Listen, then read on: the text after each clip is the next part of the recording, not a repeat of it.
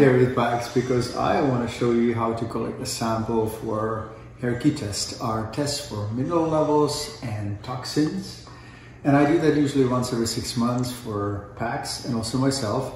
The hair analysis is much easier on Pax because he's got a lot of hair. I have to collect for a few days. But other than that, what I want to do here is to show you how easy it is. And especially if you have good treats and convince your dog that it's really easy. It's really easy.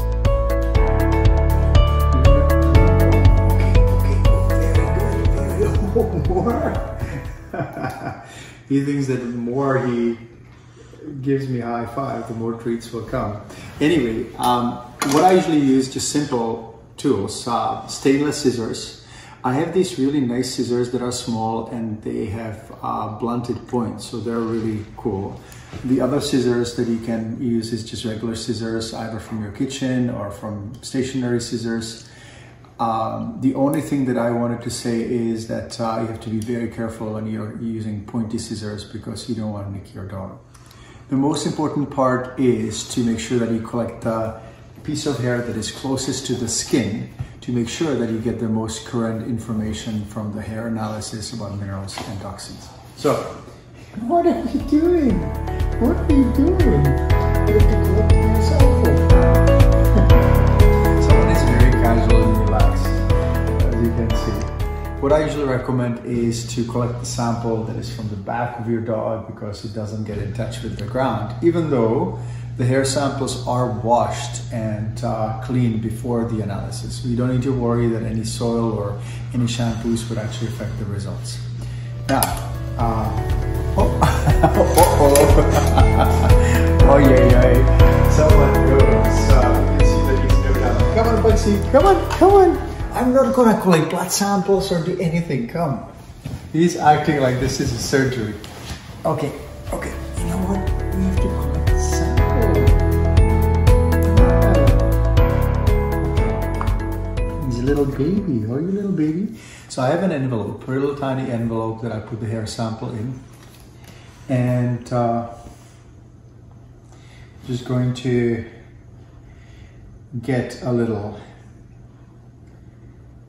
closer to the skin and I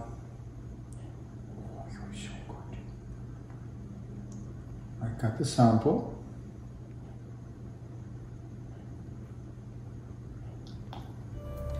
And you can see that a nice clump.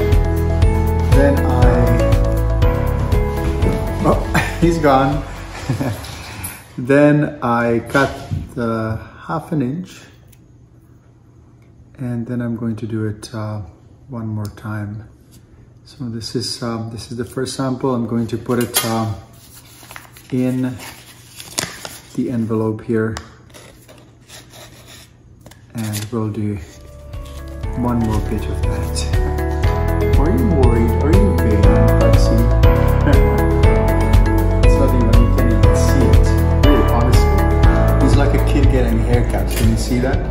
So anyway, I'll show you one more time and just really make sure that you make the scissors parallel to your dog's skin and as close to the skin, but be very careful that you don't cut your dog. I'm just going to take another sample. You can see it's beautiful. I'm going to, do you want to check it out? Oh, he's gone. I'm going to make sure that we cut off just 1/2 inch or so of the hair, which represents about the last 4 months of mineral and toxin content in your dog's body. And I'm going to put it in our envelope here. Oops. And the analysis is done by induction plasma method. So the hair is going to be washed, then dissolved under very high temperature into plasma. And then the computer counter is going to count the atoms of each element or toxin. So it's really highly accurate and quantitative as well. All you need to do is to seal the envelope, send it to the address that we have on the website, and you will get the results in about 4 to 6 weeks. If you have any questions, you can always email us through the website, and otherwise give your dog a hug from me. Take care, bye-bye.